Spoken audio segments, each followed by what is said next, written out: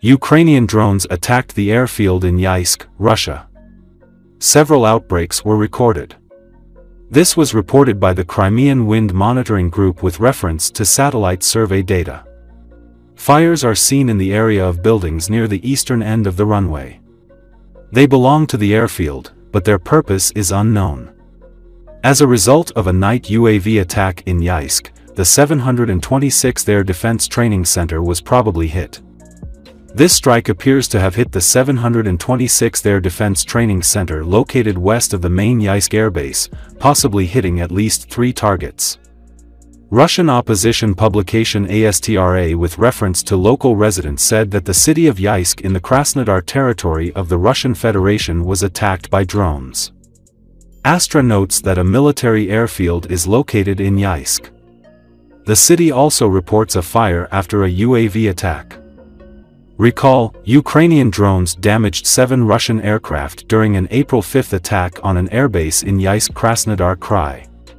The operation was planned by Ukrainian intelligence. Of these damaged aircraft, 4 were multi-role Su-30SM fighters, 2 were military transport planes, and 1 was a B-200 amphibious aircraft, the source said then. A diesel substation at the airport was also destroyed.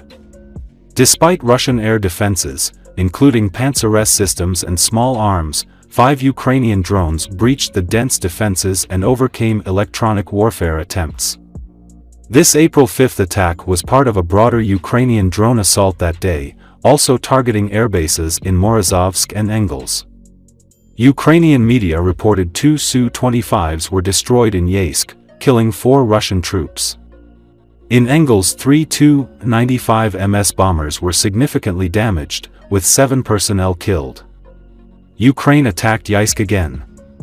At the same time, the Ministry of Defense of the Russian Federation announces the interception of more than 100 drones.